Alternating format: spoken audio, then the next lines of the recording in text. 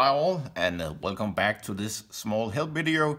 Today we are going to talk about the switch control, or as you maybe see it on the screen, the blue boxes jumping around feature that Apple did on their iOS. This is for disabled people not having their hands free to touch the screen, so you can control and navigate around your iOS with this feature.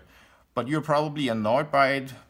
So the reason is that you probably triple click the home button. So if I click here, 1, 2, 3, didn't really, still enabled, 1, 2, 3. You can see you get a pop-up that you can turn off, disable this feature. I click OK and wait for a second to see if it is disabled. It is. Very good. I can do it again, 1, 2, 3. Suddenly the blue boxes starts jumping around again. So the reason is that I enabled this feature. In accessibility mode, go into switch control, and you can see the switch control is enabled, and you can see the blue boxes is jumping around, so I can navigate by either the head or voice or whatever feature you can set up. You can go into switch control, and in here you can configure how the switch control is actually working.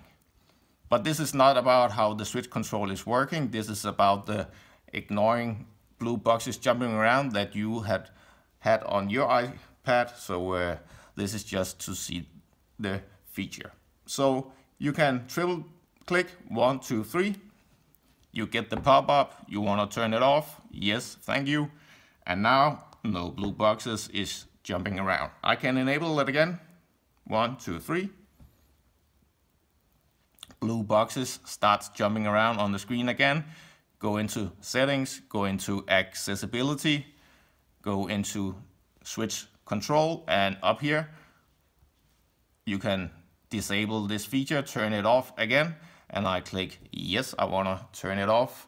I don't want to see the blue boxes anymore, and you can see all the blue boxes stopped jumping around. So this was just a small help video to help you get rid of all the blue boxes jumping around that you were probably ignored by it. So hopefully this was a helpful tricks and tips video for you. See you soon when I create a new